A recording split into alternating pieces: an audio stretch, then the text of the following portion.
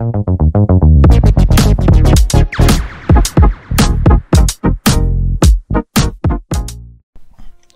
guys, in this video we are going to learn how to print a web page and save it as PDF in Mozilla Firefox browser. Say suppose this is the web page that I want to print. So what I can use is I can use the keyboard shortcut key, which is Ctrl P or Command P, and it will open this print preview page. Now if you already have a printer connected, you can just select it as a destination and give a print. Or if you want to save it as a PDF, what you can do is you can just select from the destination drop down and choose save to PDF. You can also customize the options here, and then you can just go and click on save button here. It will open the file explorer where you can choose the location, give it a name and hit on save button, and it will save the file as PDF. So in this way you can print a web page in Mozilla Firefox and also save it as a PDF. If you do not want to use the shortcut key, what you can do is you can just click on this file menu, and here you can have the option print.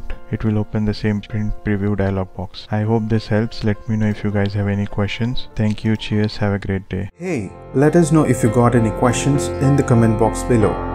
Thank you.